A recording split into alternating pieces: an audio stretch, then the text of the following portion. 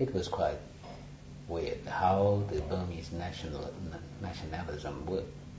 One of my experience was that before 1962, many shans were already learning Burmese. They were already becoming Burmanized, wearing longis, the Burmese skirts. But then,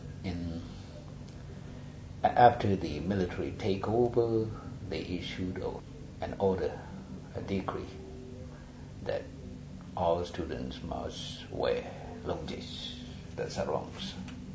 And then they made restrictions on learning shan.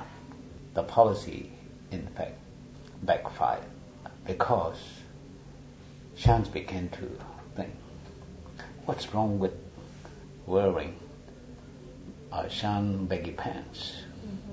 Huh? What's wrong with learning my own shan? So that was how I came to learn my own mother language. In fact, if had they not imposed orders, decrees like that, we would have unknowingly become Burmans already. Yeah?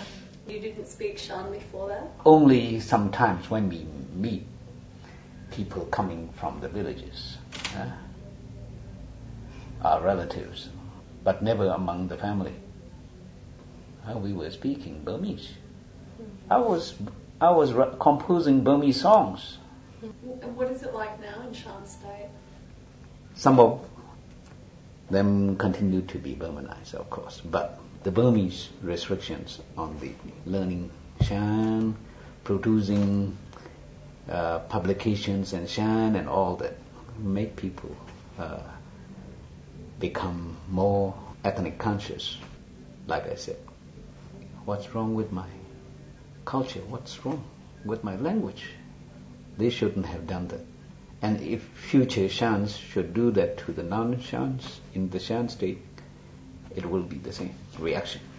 When they issued that order, I remember many of our shans, they were angry because they wear these longis and then they had to wear also belts too, because they were not.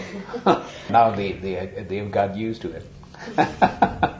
I was wearing longis in those days, but after they issued these orders, I never wore longis except as a necessity. Mm-hmm. Did you start writing songs in shan? Afterwards, after they issued these orders.